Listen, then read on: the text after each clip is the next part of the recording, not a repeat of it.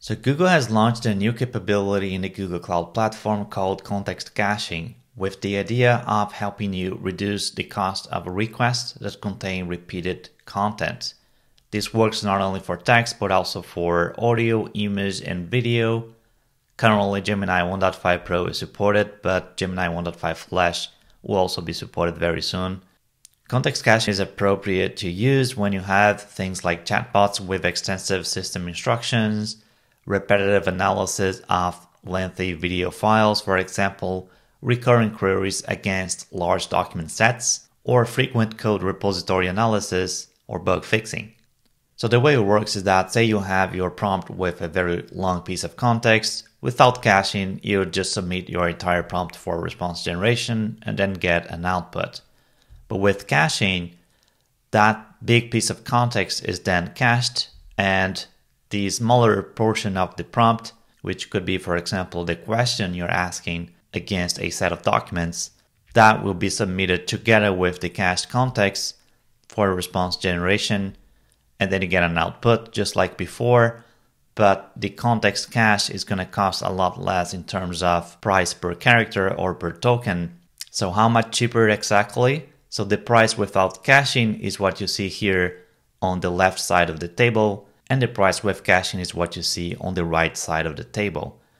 Now do note that when you enable caching, you also pay for the storage of the cached content, so the pricing calculation gets just a little bit more complicated, but you can save up to 75% when you're working with caching. For example, if we take the text modality of Gemini 1.5 Flash, the regular price is 0.000125 per 1000 characters. And with caching, you basically get a value which is 1/4 or 25% of that price. So that's a 75% discount. But of course, there's also a price per hour of stored content in a cache.